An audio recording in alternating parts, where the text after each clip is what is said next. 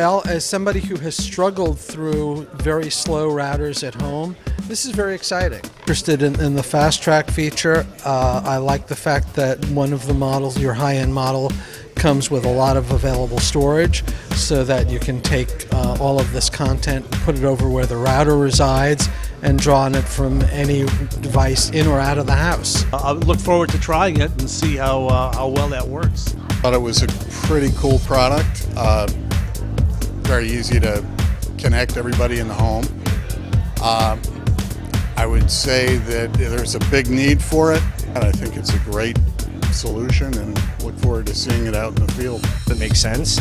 It's perfect because people forget to back up, and the only time they remember is when they lose everything and they say, why didn't I back up? And they freak out, and then everything goes crazy. I mean, that's the good thing. So having it in there, it makes it so foolproof that people can't screw up. And I'm curious to see for myself kind of how you set it up and how you get to prioritize. I think it's great that you can prioritize by device, so I can say to my mom, like, sorry, you don't get any internet because I get it all.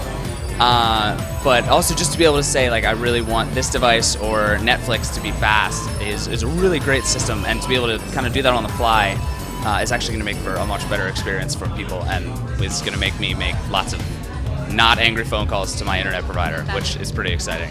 I like what I see so far. I'm really curious to test out the products as well, and I mean, it's a setup that I've had at home for a long time, so so this is very familiar territory for me, but I'm definitely curious to see. Just super simple and something that we can easily recommend to a non-tech savvy audience, which is who we try and reach and who we most sells the device. I mean, I'm a tech guy, but I personally struggle with getting my own network up and going, getting Netflix to work, getting, make sure that, like, I almost never get YouTube to stream in HD at home.